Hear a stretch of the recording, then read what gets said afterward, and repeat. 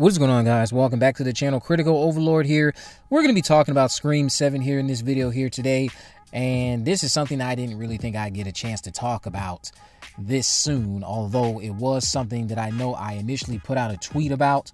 Shortly after the news came out about Melissa Barrera, I just had the conversation with a Landon source who also, again, has been helping me get information on Maxine. And what has happened is that Christopher Landon has formally announced that he is no longer attached to direct Scream 7. Now, at the time, for those of you who follow me on Twitter, you know that I put out that he indeed wanted out of the project, and it looks like he ultimately got what he wanted. I didn't know that he actually made it out. I just know that he wanted out.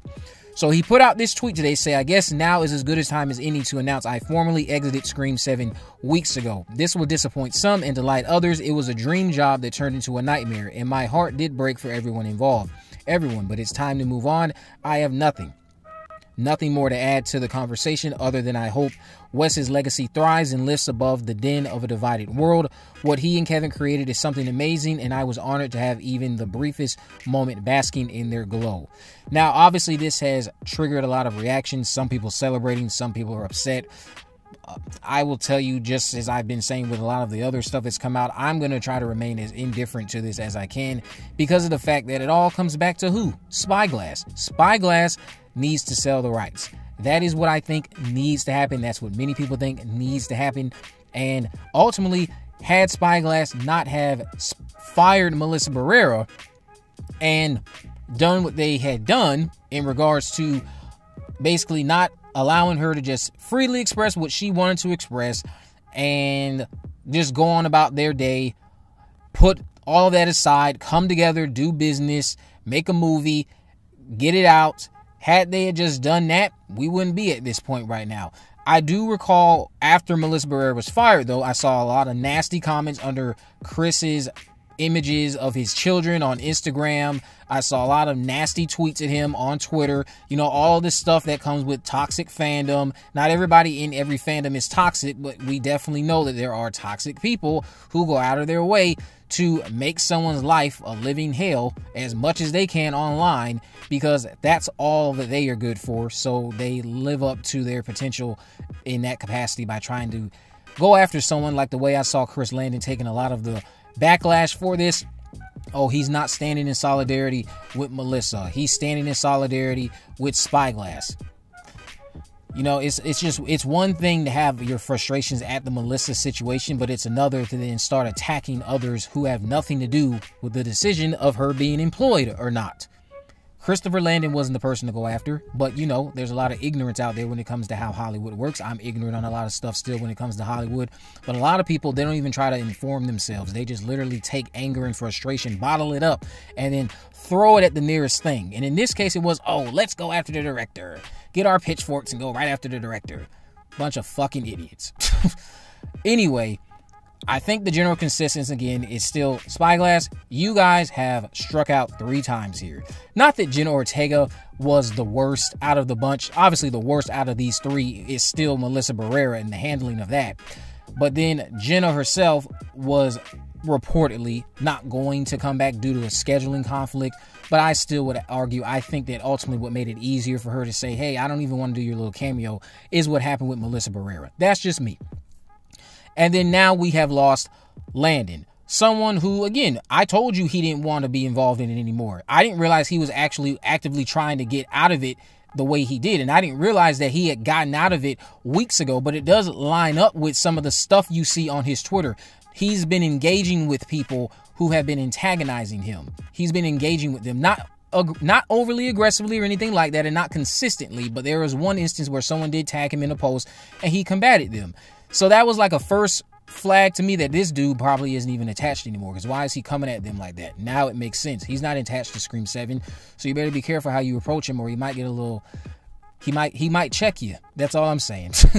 As he should if you're coming at him sideways. But what do you guys think about this revelation, this bombshell that he announced on his Twitter today? He is no longer going to be directing Scream 7. I don't know where we go from here other than Spyglass. What are you going to do? Are you going to cancel the project and accept defeat? Are you going to sell the rights? Are you going to just wallow in all of your unfortunate decision making gather up whoever you can, put the movie out, and if it ends up being trash, I mean, I just don't know where we go from here. This company, they are at strike three. They're at strike three. Everything involving what has transpired recently with Scream 7 over the past month since Thanksgiving time, this has just been a train wreck. And I can only point the finger at you guys. You guys have to go. Gary Barber and all the other alleged band of idiots, you got to go. It's time to go. Here's the thing. Reality also still tells me they aren't going to sell the rights. In reality, I don't see them selling the rights. What else is Spyglass cooking up? Thanksgiving isn't as profitable as the Scream IP. People would definitely turn out more for your next Scream film than your next Thanksgiving movie. So that's why I don't see them selling these rights.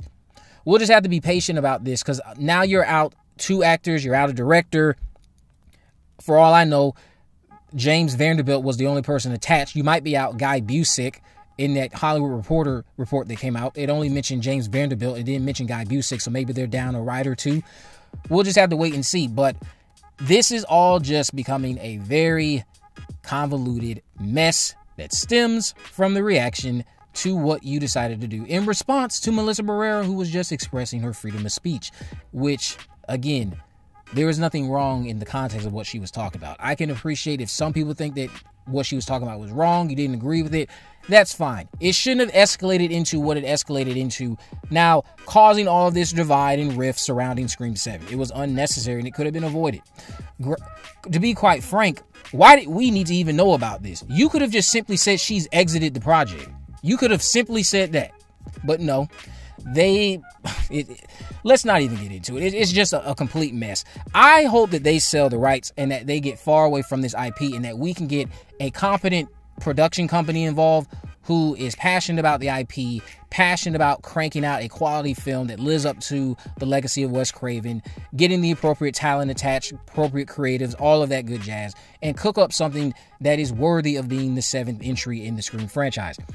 Now, again, the reality tells me they're going to find somebody. I don't see any director right now that I can think of that I'd be excited about attached to this, unless it's some bombshell horror filmmaker that's been killing it lately that signs on. But who are they even going to get to sign on to this project?